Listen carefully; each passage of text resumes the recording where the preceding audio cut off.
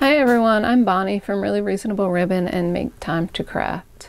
Today I'm back with my Bow It All version 3.0 and I'm going to teach you how to make a tassel. Here are a couple samples of tassels that I've made. The first one was made with just regular worsted weight yarn in white with pink accent. This I made with a little bit funkier, fuzzy, fibery kind of yarn, and I added a cool charm on this one, and I really love this one. And this is what we're going to do today. This was made with baker's twine in the 2-color twine and a solid for the accents.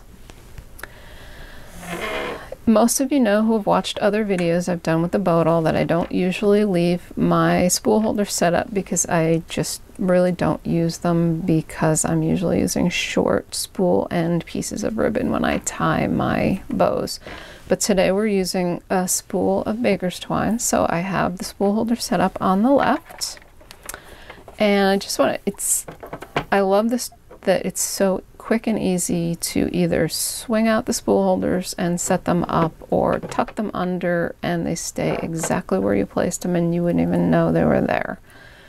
I also love the extra non-skid stability feet that they've added on this board.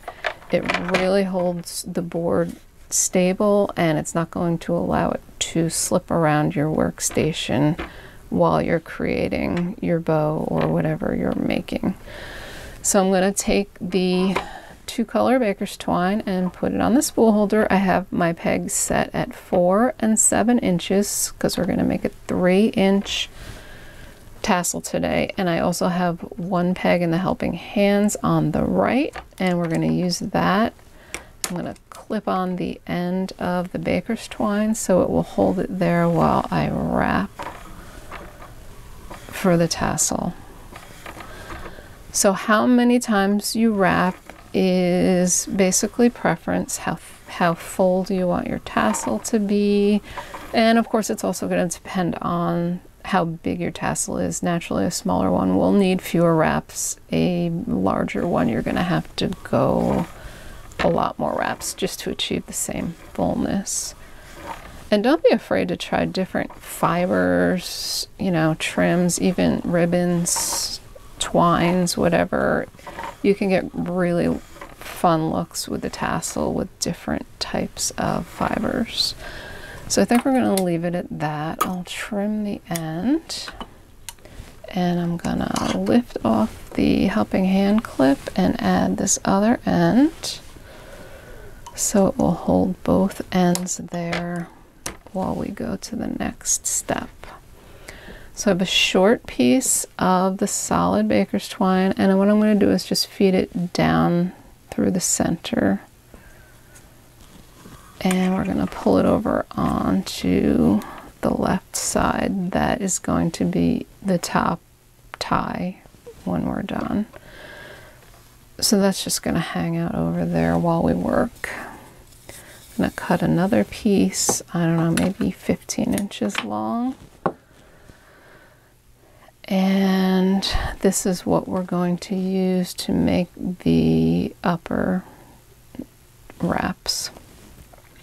If you want to add a charm like I did on this tassel, the way I did it was I strung the charm on now so that it will sit at the end of the loop.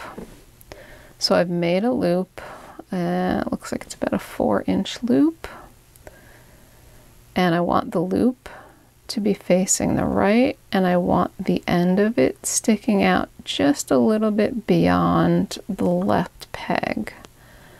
I'm going to use my right hand to hold it where I want it, and I'm going to start wrapping. Now I want my wrap to be as close to the left peg as possible, which is really the top of the tassel. And I'm going to wrap around and I'm going to pull snug. You want it as tight as you can get it.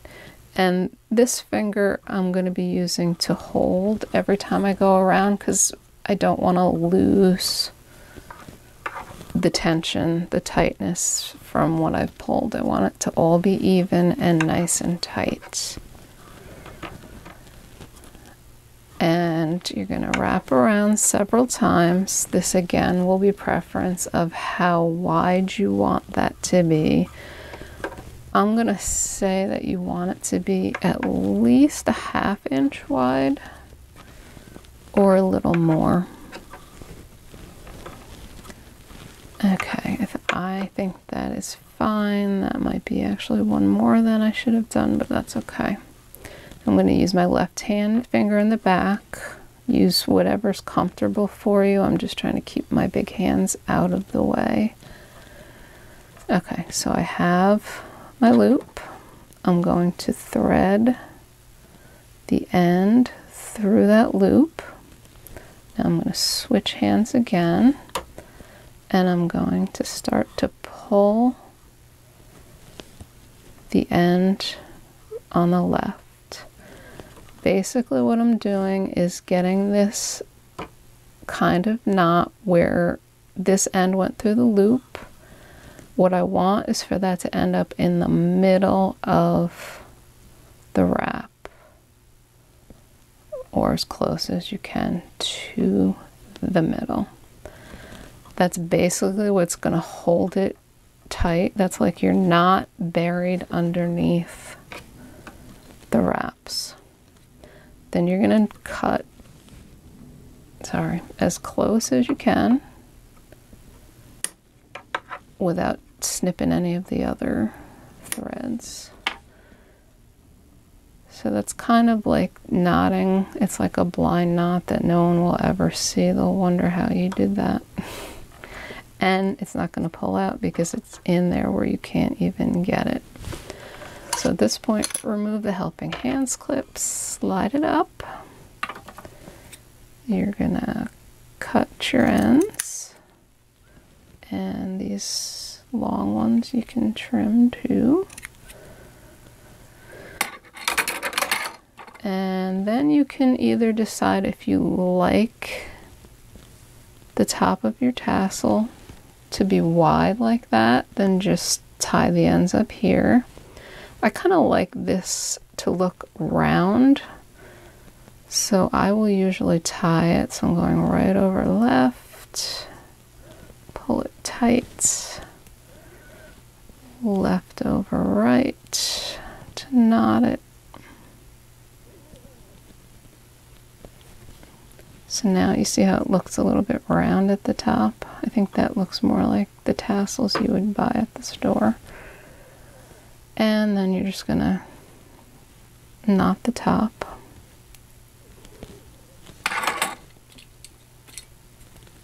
Trim it off, and you are done.